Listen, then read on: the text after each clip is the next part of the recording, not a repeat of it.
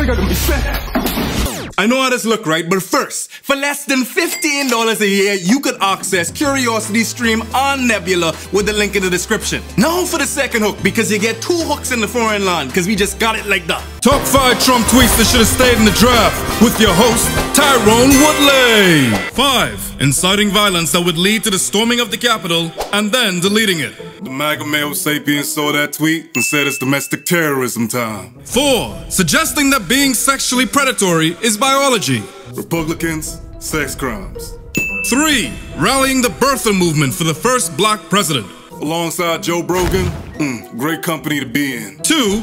Denying climate change. I guess Wharton don't teach climate versus weather. And 1. Retweeting misleading racist rhetoric. It's a lie that Unc and I about to brock down using these certified hood classics as case studies. Cause this ain't the only time that Trump bombastically blew this dog whistle. But this one right here, it touched my heart like a cardiovascular doctor. Cause this statistic has been used and abused by certain common-colored folk them. And Trump, despite looking like he give an orange a rim job, is yet the latest in Caucasians that weaponizes rhetoric that black people are predisposed to crime. My big non-binary folk them, my big woman them, and my big man them. I never really thought I'd say this, but I miss that man. Don't get me wrong, Biden got ample meme potential. At that time that he gets so distracted that he wandered off stage. Thank you for joining us as well. But Trump was special. Actually, I take that back. I don't want to insult my special folk now. With tweets like these, Trump gave us an invaluable insight into the racist underbelly of America. Not only by saying it, but revealing the amount of America that actually believes in it. And this statistic right here is the draw for. The Trump presidency had people self-reporting and confessing to damn near everything except for 9/11. And speaking of confessions, I got one to make myself. Let me tell you something. All I ever wanted in this life was was to get the hell out of Iowa. Like, instead of a Popeyes or a KFC being down the road, guess what we have? A restaurant called Hickory Park. Literally hicking the name. And the dish of the day? Redneck surf and turf. Like, you literally can't make this up. So the only thing standing in my way is this thesis that I literally have negative motivation to do. I'd much rather write a thesis for YouTube than write a thesis for academia right now. All of a sudden, it starts snowing. In the dead of April. So I speed run through this thesis because ain't no way I putting on Chelsea boots in the middle of April. And after celebrating a successful thesis defense, as well as my birthday, you'd expect me to be happy, right? You thought! Instead of a shout of rejoice, there was just a sigh of relief. Because despite being happy about where I wasn't happy about how I was. It got harder for me to press record. My fingers wouldn't move over the keys with ease like they would before. And I hadn't been to practice in over a month. I began to wonder if this is what burnout really feels like. And I'm frightened for what we about to do today. Because we about to go to practice after a month-long hiatus. There's a lot at risk here. Not only my ego, but my actual limbs. There we go. So I walk in this thing like pooty tang, right? Because you can't let your teammates see your all courage, the cowardly dog up. But all I trying to do is make it through this practice without a white belt trying to give me a second circumcision. Pause, because that joke right there was the equivalent of eating corn the long way. All I saying is white belts try to take advantage of upper belts when they come off of a break. And I have this unhealthy habit of winning all the time. I'm addicted to winning, sue me. So I could see the ideas that come into their head are finally beating me, right? But not everything that goes through your head is a good idea. Ask JFK. So today I'm foreign. I'm gonna finally do what I've always wanted to do, which is try to train and see how long this stays in my head. I see in the far distance Walmart brand Bradley Cooper over there drilling with Clint Eastwood. And since I start demonstrating probably the most homoerotic choreography I ever see. So I thinking, okay, I about to get off easy. But little did I know that was about to get uglier than Woody Harrelson. I fighting the oldest boy in the dojo. Like I telling you, this man look just like Colonel Sanders. And I choke man out like the tattletale strangler. Like this choke was so nasty that I couldn't even put it in the video because YouTube would have probably flagged it as an ISIS propaganda video. And I ain't really even get to feel good about that one because, let's be real, this man about 1 year away from the geriatric ward. Of course I was gonna beat him. This man can't even beat him. So since they pair me up with great value Bradley Cooper, and you know there's about to be a bloodbath, this boy weigh 100 pounds less than me. So Bradley threw up his legs, and I was like, bro, damn, buy me dinner first. But little did I know that that was a trap. Bradley going for my legs, but he must forget that I got more cake than a bakery, so I mean, I wasn't going down that easy. But boom, I go down, just like that. Pathetic. So now man on top of me, look like he's trying to give me the Glockmatic 2000. Pause, man. Time out. Red card. Throwing it. It's looking bad out here for me. Because if this was a real match, I'd be losing. I had to get out of this. So I did what any reasonable person in my position would do.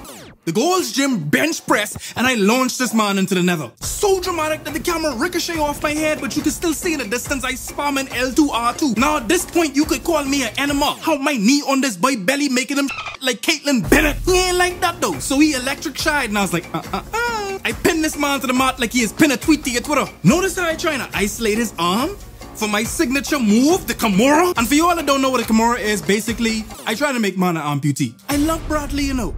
But in this very moment, I trying to put him in a grabber leaf like it's 420. He's trying to put Bradley's face on a shirt like it's merch. If Bradley ain't on the news by 7 o'clock, I fail. Like I trying to have Bradley daddy make a GoFundMe. Alright, we get the point. You're violent. Bradley escaped a little bit, but I catch him. And I was getting a little mad, so I did something so wicked that I turned into a cop mid-fight and turned the body camera over. So that's 2 ops down. I trying to leave now. I like Scarface. You quit while you're ahead. But since I can say, since you want bully people, we fighting now. My belly start brock dancing. We about to bow in, and I literally feeling like Mr. Krabs. And I don't know if it's because I just fight 2 man back to back, and my cardio so that I just ain't used to this level of exhaustion anymore. But after I bow and bring my head back up, my whole belly felt like an active volcano. I going off mat. This boss battle was gonna have to wait. The fight music died down a little bit and my health bar going back up. So I was finally ready to get GG'd by my sensei. We bow in and proceed to patty cake. Then all of a sudden, this man dropped his knee quicker than Lewinsky. My face going straight into the mat, and we fortunately lose cams because I want you to see me like that. I want you to see that. That was terrible. Man starts swinging on my arm like Tarzan. But you know the song? You know the adage? If you first you don't succeed, dust yourself off and try again, try again. So we grappling, right? We trying to get grips. And since they commit just a little bit too much, and I start looking like the dog in the back seat or the dog with the sinister simper. Because me, being a judoka, had the opportunity for an insane hip throw. One that may tip the odds in my favor. So I attempt this drop throw, right? And instead of him being behind me, where he's supposed to be, right? Tell me why this boy was on the side of me. Man, must he Barry Allen? I feel my collar getting tighter and immediately get hereditary PTSD from the days when we was getting hung in the trees like ornaments. So you know, the current day. 50 years ago, I would have pulled you out of there and hung you on a tree. I gripping on his hand like this, trying to get it off my blood clot neck. But it was already too late. Sensei do me like Khabib Big Corner. Now it's 0 for 2. I really out here looking like Tyrone Woodley. With the jab and came with the right hand. This is my last chance for redemption. I get the master grip on the master himself. That's a win. A teardrop forms in my left eye. I begin to bask in the rarefied air that is here. At this banking shoal of time, I have the ultimate grip on my opponent. Suddenly my stats shoot right up like a white boy at school. But things take a dramatic turn for the worse when he falls to his back and does this move straight out of a Minecraft montage. I just want to take a moment, right? Let me just take a second, just take a beat to watch me get ratioed in real life. My boy face probably look like the Poggers emote right now. This probably how Jesus felt when all of his boys suddenly gone missing when he was getting nailed to the flicking cross. Sensei put the wickedest armbar on me and sound itself began to fade away. And in that moment, all I could think about was the dynamics of the situation. I'm fighting a man double my age and half my size. If we was just comparing numbers, I would be estimated to win. But that's the nuance that statistics miss. There's 3 kind of lies. Lies, damn lies, and statistics. Mark Twain, or the British Prime Minister. Who cares? He probably stole that anyway. My thesis was a qualitative study, and academics hate that. So at my defense, the questions that were brought up were aimed at impugning the validity of my research on the basis that it wasn't numbers-based. But my argument is that so much of science aims to sterilize situations into their most isolated elements, and ultimately miss the nuance and the subtleties of those situations, and leads to ill-informed conclusions like these. And it'll sound daft to say, and I'm probably gonna get canceled for it anyway, but Trump isn't culpable for this. Trump is a pawn and a victim as well as a benefactor of white supremacy. Because this institution permeates so many different perspectives and maligns so many experiences, much like the problematic classic, Belly. So excited. I'm so excited right now! These movies are very problematic. Damn! You lying, Unc. In a time where Unc and I only had about 2K subscribers and we were still link dumping in our bread too, we had this crazy idea for a collab, dissecting 2 canonical hood films that I had absolutely no idea were this problematic. But they are both pregnant with so much commentary relating to this conversation on black crime. Starting with Belly, where moments like these are unfortunately in abundance. His literal lines are, I'm a bad man, I kill people, I make money, don't fuck with me. I run shit, I kill for nothing, and I make lots of money, I deal with the business. Don't bring that shit to me. Belly is where American black crime meets Jamaica. Made by none other than Hype Williams, who is very much hip-hop Michael Beck. Somehow he gets the deal to make a movie, so he decides, I'm gonna make a long-ass rap video starring rappers. With hip-hop becoming the burgeoning cultural zeitgeist, competing and inevitably conquering rock due to its inability to innovate. Rap stars were transcending rap and becoming movie stars. Poorly acting movie stars, may I add. Nas and DMX aim to show 2 sides of the black criminal enterprise. And as Unc mentioned in his Black Boyhood is Hell video, which this is pretty much a companion piece to, there's always this sociopathic character that plagues the plot in these movies. And this would naturally be no different. Despite black crime art being treated differently than its white counterparts. There's no Belly, there's no powder. I'll just say that. Belly made stylized black crime noir possible. Belly takes great influence from Goodfellas. This is not unique to black people. Belly doesn't exist without Goodfellas. And Westerns before that. This point is critical to understanding how black crime is mystified. It's assigned magical properties in order to other it from other types of crime. It's not hard to find examples of Westerners describing crime in the Middle East and Africa as barbaric, or even claiming that other countries have electoral crimes and don't have fair and free elections. When not only are these very Westerners calling the kettle black, because the caucasity to call any election unfair after your own. The Imperial Invader starter pack has OP violence as a crucial component. And who does imperialism better than the West? But you know what? Let me be charitable. Black crime is different, and I'm about to tell you why. Now, there's not much in this film that's appropriate for YouTube, because I could scrub in any direction and still ask the question. You think I can show this one? There's nothing I can show this one. Just like stop when the worst part happened. But Nas and DMX are ruthless kingpins of a drug enterprise, and we see their descent into dysfunction. But the funny part about that dysfunction is that dysfunction begets dysfunction. Nas and DMX clearly have been failed and systematized and gotten into crime. They start, grooming other young men to be in the same world view that they have. Wise and Lock Kid, they wanted to be like us so bad. They was young thugs in training and shit. The irony is this is what happened to DMX. DMX was a young dude that started hanging out with rappers. That's who got him on drugs. This is the part about black crime that evades so many people. The black poverty rate in the US was 19.5 last year. And you don't even want to begin to look at the poverty rates in the global south, including the Caribbean. Poverty is not a choice, and it's not endemic to any experience. It's a byproduct, sadly a desired one, of capitalism. And I say a desired one because how else will rich people subjugate people of a poor class if they have resources? So capitalism manufactures scarcity in order to keep them dependent. Then they exploit your labor. And you know how this song goes because it's a sad song widely sung. And black people around the world are on average less well off than their white counterparts, to the point where blackness is sadly synonymous with poverty. Hence we have terms like black excellence to denote those who aren't poor. Black excellence is the outlier against the default, which is indigenous and parsimonious. And poverty is essentially a breeding ground for crime. And the part that is missed in Nas and DMX's story is that they didn't turn to crime because they're sociopaths. They turned to crime because they would die otherwise. And that was the matrix that turned them into sociopaths. Often people that are unempathetic to this situation negate the origin story and simply see the effect, thus ignoring the cause. They see the broken branches and refuse to recognize the roots in order to perpetuate a narrative that black people are sociopaths that kill, loot, and steal. They think that they're like this from birth, thus failing to realize that they may have been born into it. We often don't discuss the grooming of black boys, especially if it isn't sexual. But black boys are preyed upon and recruited for these criminal enterprises, which at the risk of sounding redundant, Unc's video after this one, don't play with me, it's hot, because he goes into depth about black boys.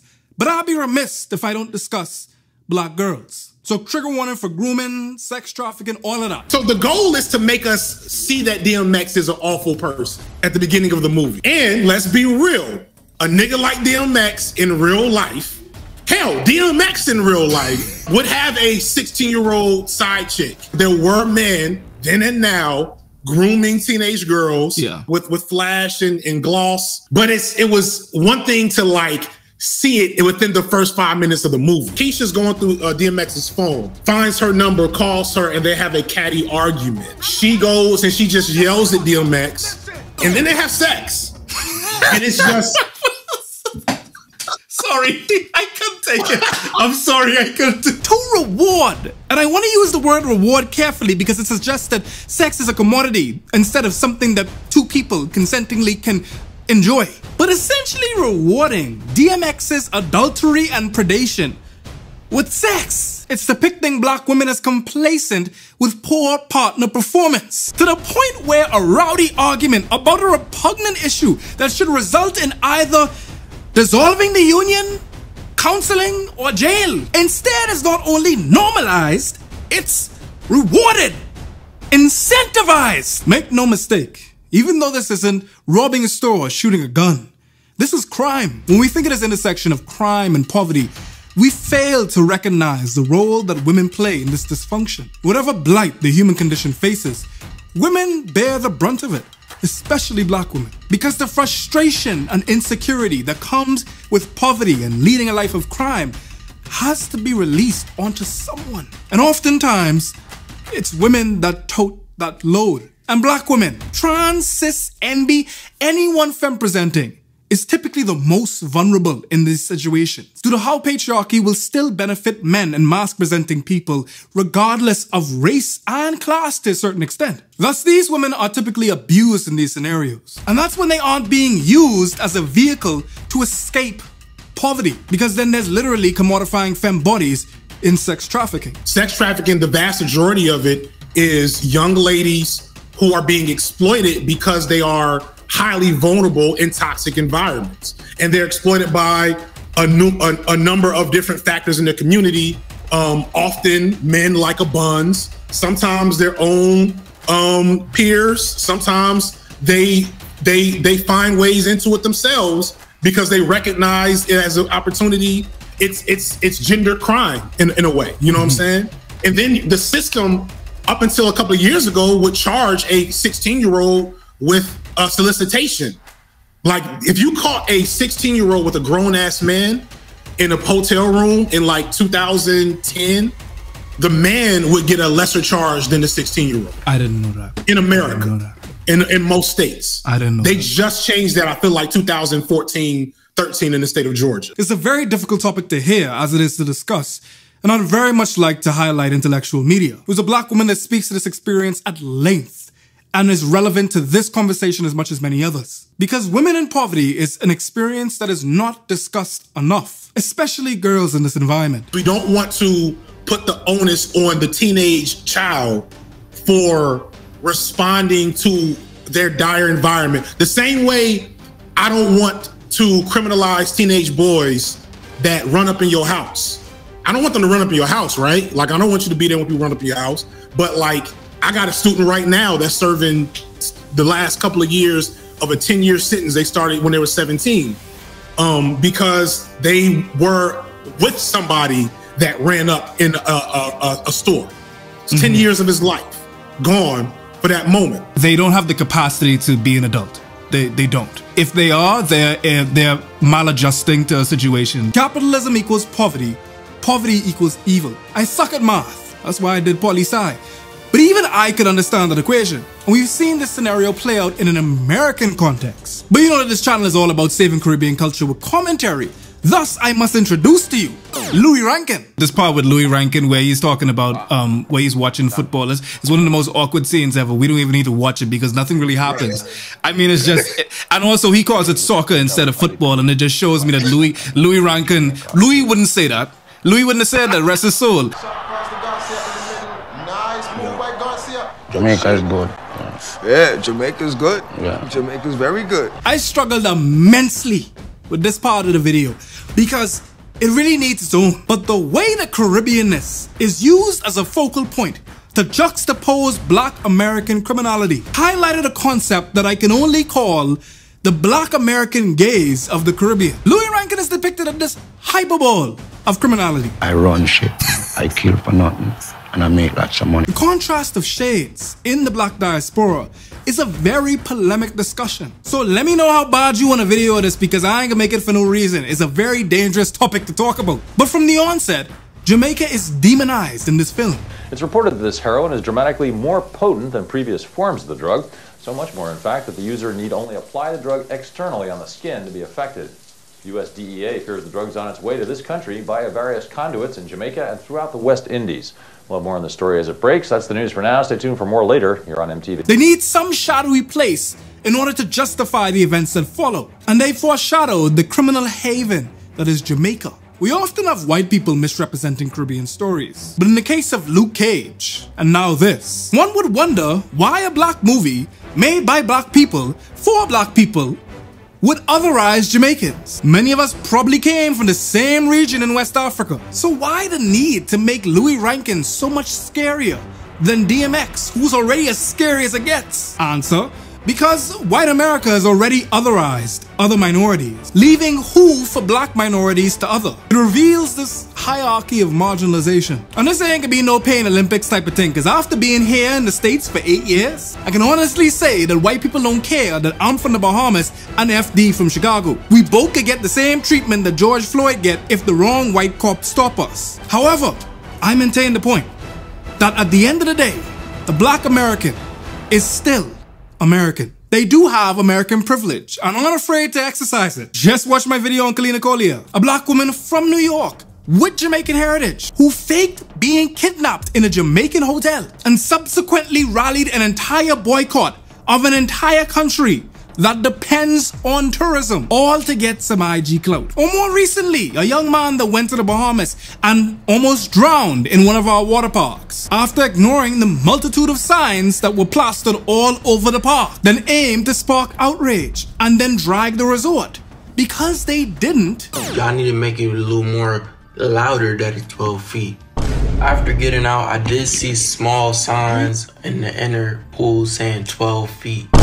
Both Americans in this case weaponize social media and cancel culture, as it were. And maybe they didn't realize that stunts like these can hurt the GDP of countries that rely on people coming to those countries and spending American dollars. And that by drumming up negative press can literally disenfranchise a country monetarily. Despite black Americans being marginalized, treated as second citizens in the United States, in their own country, black people from outside of the States are typically rendered two different treatments. They either get the exotification and the parroting of their culture by black Americans. So me personally, I've received a lot of wagwans and yeah-mans from my black peers in the States. Or they get the "you're not black enough" treatment. But the fact that there are some cultural variances between black Americans and other people from the black diaspora who sometimes don't meet the standard of being black because they haven't watched Friday or eat chitlins before. I got a mixture of both, as well as this last one, which is the condescension from black peers. Microaggressions from people that look just like me, who believe that our countries are inferior due to infrastructural problems, or we have corruption and we live in the dregs, or we go to school on dolphins, or we live in huts. And I want to be clear that the reverse is also true as well, where other people in the African diaspora are very critical of black Americans. But this is the black on black crime of marginalizing one another. These are branches of the same root. There's a mythological element of Caribbean black masculinity that I think we have certain goggles for, and we've talked about this because y'all don't have the same colonial experience that we have, where you don't have to live with your colonizers. So there's an absence of a certain type of fear. Yeah. You know what I'm saying? And then there's a presence of a certain demonstrative essence that we almost fetishize. And I think that's what's coming through here, is that we wanted Rankin here to be scary as shit because he survived a real slum. When they drive through Jamaica and they say you think you from the slums, this is the real slums.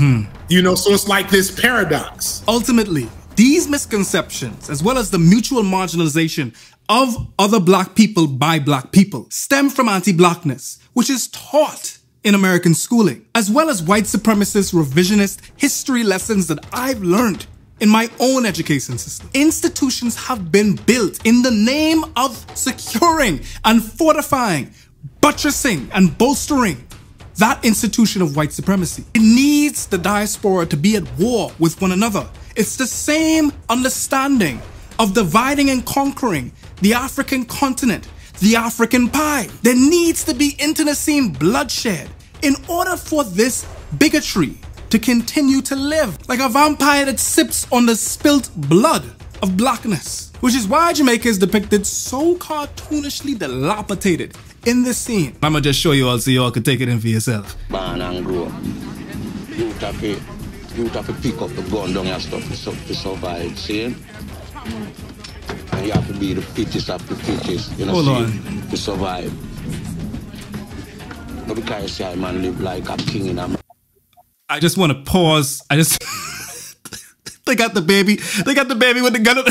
What I didn't understand then that I get now is that he's trying to get on. It's the same mechanism of grooming for black boys. He sees a opportunity to escape poverty through criminal enterprise. Listen, Belly was bad, and this is why. It tries to be this like commentary on like black poverty and crime and like the plight of black people, et cetera, et cetera. And on the other hand, it's like this ridiculous over-the-top fantasy where at some point in the movie, DMX dresses up as a homeless Rastafarian to be an assassin. That was DMX? But even so, I still don't know what is more problematic, Belly or Shortus. He just pulls it out of his bathrobe. He just took a shower. Believe it or not, I've never watched this movie until preparing for this video. However, I've heard excerpts from it in multitude of rap songs. That's how seminal this cult classic is to not only Caribbean culture, but black culture in general. We got to give props to Shottas because Shottas was independent. And Shottas never had a theatrical release in America. Shottas literally came through the culture. You had to get Shottas from somebody in the barbershop. Shottas is influential for good reason because it's essentially Caribbean violent porn. There's scenes and plots in between the violence, but the movie itself is violence. You know? Where Belly tried to make some social commentary as well as being a black crime noir, Shottas knew what it wanted to be. A very violent hood movie. And the tough part for me personally is that I can't blame this on anything else but ourselves. They didn't have too much of the American gaze in mind. I think that this was optimized for Caribbean consumption. The fact that it didn't have a theatrical release that you just told me about, I didn't realize that. But the fact that it, like, you had to go around here, the cult classic status that this has was in spite of every choice that it made in what it is. It's a scene that I hate because it could have easily happened in the Ghetto and the Bombers, where young Wayne and Big stage a lick, which is, you know, a crime endeavor, on, I don't know, is this a milk truck driver? What you doing? Man, you hurt yourself. Man, what you doing? You alright? Give me the money. Boy, put that thing away, man. I hurt somebody with it. The money, give it to me. One of them throws themselves in front of the truck, acts like they're hurt. The truck driver proceeds to come out of the truck in altruism and fear for the kid that's on the floor in front of the truck. And then the other little rapscallion kid come out with a gun, pointing it at the boy and tell him to give him all of his money. What are these boys supposed to be doing right now? They're in the same clothes this whole like 2 or 3 days. They have no shoes. Holy shirt. They count their money by candlelight. Biggs has on half a shirt. But the thing that sticks with me is that they robbed him to eat. You know what I'm saying? People think of crime as a moral defect when crime is predictable based on an environment's circumstances, on the resources within it. There's a criminal class of which black people are unfortunately in high attendance of. But the saddest thing about this scene, apart from the milk truck driver getting shot for no damn reason, is that this is the introduction that we have to Wayne and Biggs, which can suggest to the unlearned eye that these kids, black kids from the Caribbean, are damned from their spawn point. The entirety of their time from spawn point to spawn point is just evil. And it makes it seem like, oh, okay, exactly. And it makes it seem as though like they are damned from birth. And the point I really want to get across here is that rarely is someone born evil. You have to teach someone to be a demon. And the teachers of this are typically poverty or a society that demonizes you by virtue of your color and characteristics. Which is why we need to check the way we talk to children. Because we could be speaking to them from the assumption that they're no good. For generations, black adults have talked to black men in some of the least effective types of ways for the behavior they're seeking to elicit. When I was a teacher, hearing the way some other teachers talked about the children, you know, because the children were bad, right?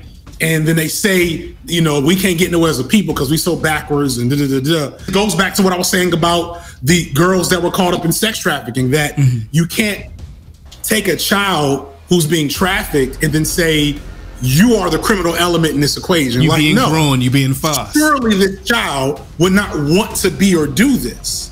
And so this is why those chosen family bonds can be so powerful and unfortunately volatile. And there's some neuroses rampant throughout this film. The fact that you have a Jamaican film made by Jamaicans and it ends up being shortest, meaning that we are writing our stories like Caribbean people. Why are we subjugating ourselves in our own story? It's like dying in one of your own dreams. I want to talk about how you literally have a Jamaican writing this and they still put themselves in positions of being oppressed or at least not in the same social stratification. You can easily find black business. There's, of course, it's a predominantly black country. This scene shows Mad Max, probably one of the most sociopathic Caribbean characters I've ever laid eyes on, killing the Chinese business owner. I'm not like that. But you, me, we have a grievance. Yeah, I know I keep you in the bargain. So yeah, me, Max, done him. Jesus Christ. Now, the role of Chinese in the Caribbean is a very tricky subject. It's a very nuanced experience because Asians also belong to a marginalized class, yet they exist a little bit above racially black people, especially in the Caribbean. Because they're not white folk who literally colonized the Caribbean, but they do have access to some benefits given their proximity to whiteness. Despite very much being in the community, in many cases pillars of the community, in ways that white people have not. We have this terrible phrase in the Caribbean where we say, we go into the Chinese, meaning that we're going to the grocery store. And there's this intermingling of cultures due to a myriad of different migration matrices. But one in particular, and an interesting one at that, is how China does diplomacy, which is a phenomenon that as a political science I've looked at quite a bit. When Americans allude to the fear that China is exporting communism, they fail to acknowledge, probably on purpose, that they are doing the same packaging and exporting for their own ideologies. And they did so rather aggressively across the world. When Americans do diplomacy in the Caribbean, they typically do it in the lenses of hard politique. So they buy a fleet of vehicles for the police, for instance. On the negative side, they threaten to take away aid when you don't do what they want you to do. But when the Chinese do diplomacy, they invest in public goods. For instance, they exported their construction companies to the Bahamas to build a stadium that the people of the Bahamas can benefit from. Make no mistake, the Bahamas, as well as many countries in Africa, are pawns in geopolitical warfare. America does not want Asian influence or Russian influence in the Bahamas because it's right off the coast of Florida. So many third world countries benefit from this enmity between America and China. And I'm fully on board with it. Former colonies, get your coins. If the global south would rally together and pressure the former colonial powers to reinvest the labor that was stolen from many of these countries in the global south under the threat of cozying up to communist powers like China, watch how reparations will pass so quickly. But that's a tangent. Back to shorters. Wayne and Biggs also rival with this white politician with a surprisingly good accent. Oh, what can I do to cool things down? I don't want you and Officer Lang going at it, you know. It's giving British expat that married a local Jamaican woman and ended up patriating into the country. But Wayne and Biggs end up killing this politician after he tried to kill them. And this exchange lent some insight. This politician was bought by criminal enterprise, revealing how capitalism corrupts politics. Many of these hierarchies are pay to play, to the point where, I mean, this isn't really a revolution. Meritocracy is a farce. And you can evade any cracy with money, which lends to this discussion of corruption in the Caribbean. There's this scene where there's a shootout with the police. Okay, so you have Mad Max on the bike. All of these police show up. We don't even know they police. They pull up in normal cars. That's true. Undercover police. Then you have, okay, so you have the fellas them shooting at them too. Like you have civilians, criminals of course, but civilians pulling guns on police. If policing is any different in the Caribbean, sure. Police just pull up and start blasting? Absolutely not. Like obviously they'll do that anyway in America, but it felt absolutely not. No. It felt different here. Unk. This looks like a very metropolitan area. They look like they're on the they look like they're on the high road. Beautiful street. There's shrubbery, beautiful depictions of there's nice roads, which is a very good indication that they're in a good part of the community. And I will confess, corruption is rampant in the Caribbean. In the Bahamas, you could very well bribe your way out of a police ticket. And this corruption has bred a culture of lawlessness. For example, the former Prime Minister was campaigning during lockdown. The same time where everyone, including his own opposition, were told not to congregate, meaning that the opposition had obligation not to campaign. This is a blatant breach of lockdown protocols. And the Bahamian people saw that and voted his ass out of office. But it contributes to this attitude that if I'ma see my ministers breaking their own laws, why I, as a citizen, would obey them. These are real concerns of Caribbean corruption. Nobody talks about how capitalism is creating an environment that is conducive to corruption thriving. Because if the goal is to gather as much capital as you can't do that without exploiting someone. And capitalism, as well as many very vile vestiges, go hand in hand with colonialism. It's also not lost on me that the woman is pulling out guns and shooting at police on the back of a bike. And that is a dark-skinned woman. This is in line with an enduring effort that is the masculinization of black women by assigning them truculent traits. This is a perpetuation of black women being strong by depicting her as the down chick, by shooting ops while they hold your waist on bike back and then die valiantly in an array of ammunition. Or the dark-skinned woman that is not only strong enough to survive your pedophilic infidelity, but rewarded with sex so that you do it again. Salivating this time like the Pavlovian dog that you are. Yet, in the same breath, uphold fair, light-skinned women. So straight up, there's a total erasure of black women in this movie. There's no female characters in this movie. Yeah, you're right. You're right. She gets maybe the most lines here, and later on in the movie, Louis Rankin is with like 2 or 3 different women, but they all get killed. And that's the other thing. Like, so women they're just innocent bystanders. They don't have any lines, but they just keep getting shot. And it's like, y'all didn't need them there.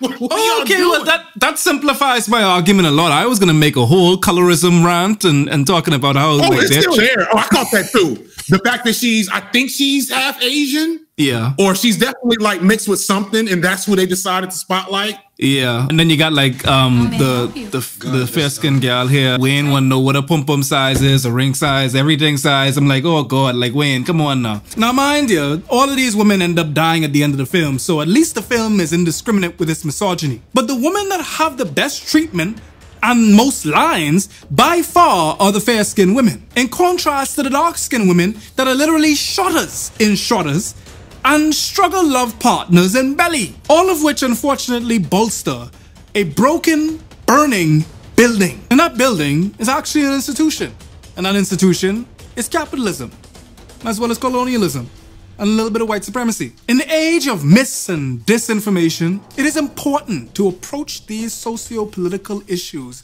with science. But you'd be doing yourself a disservice if you don't inquest into how it became this way in the first place. If you look at the two opponents and assume that the big guy is going to be the winner, you'll miss out on the fact that what the smaller fighter lacks in size, he has an excess in experience, which is why it's important to never stop learning and always stay curious. Speaking of curious, this lecture series on Curiosity Stream blowing my mind. Political theorist Daniel Allen breaking down the political theory behind the Declaration of Independence. I know not everybody here is from the US, so let me just start with a couple of basic details, just reminders. We're coming up on July 4th. July 4th, 1776 is when the Continental Congress, meeting in Philadelphia, voted and finally affirmed that they wanted to declare independence from Great Britain. As a political scientist, how many times I can say, as a political scientist, this kept me up with my mouth agape all night. And there's thousands of documentaries like that on Curiosity Stream for you to binge right now. And the best way to access Curiosity Stream is through the smartest bundle in streaming, Curiosity Stream and Nebula. On Nebula, get access to the best in intellectual YouTube like Tom Scott and Legal. And of course, you get bonus content like the Nebula cut of this video right here with added footage that I can't show on YouTube. Get the best documentaries on Curiosity Stream and your favorite indie intellectuals on Nebula. For only $14.79 a year, you get to support your favorite creators as well as supporting your mental. Tap this link in the description. I can see you on Nebula.